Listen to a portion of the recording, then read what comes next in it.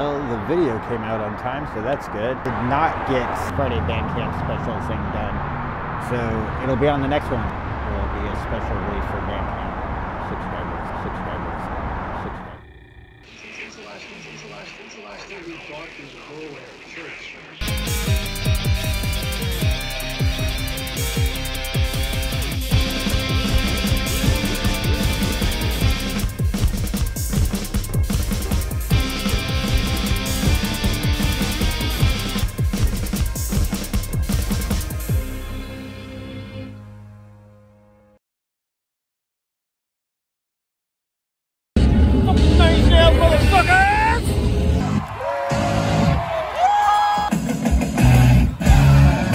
Nine Inch Nails was absolutely fantastic and spectacular as always.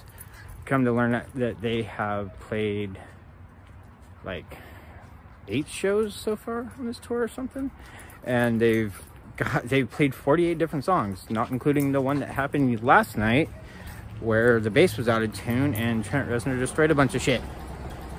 So waiting for that video to come out. But yeah, it was good.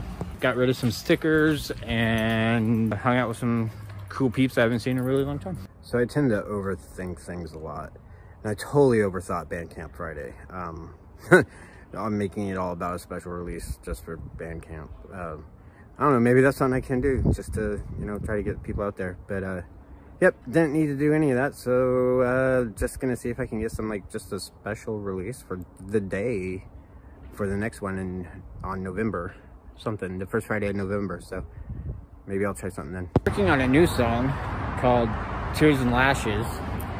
Kind of overtook American Stray and whatever else I was working on. So yeah, that's almost done. The singer from Ghost Parade, Autumn, showed up at the house the other day and went to a concert with Drew.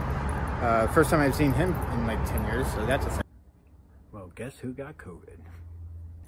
And decided to do a remix and put out a static video for that. You can see that there, wherever.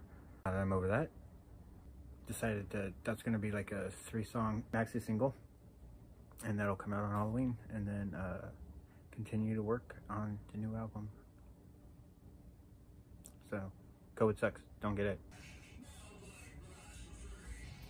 This is the other version, Dark Passenger, of a Double Ride.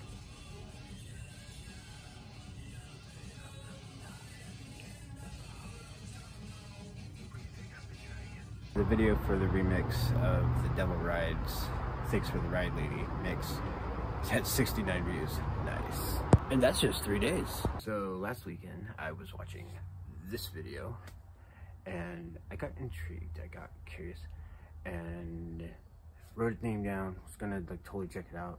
And then I was on Amazon yesterday and it was on sale for even cheaper than the video said. I should have bought it from that guy's link, but I didn't. I got it from Amazon. It was way cheaper just for like 2 days. So, bam, got a new mic. No unboxing video because that's just boring. It's already set up. Bam, it's right there. It's that one right there. Can't wait to try it out. Maybe it'll be as good as that guy said.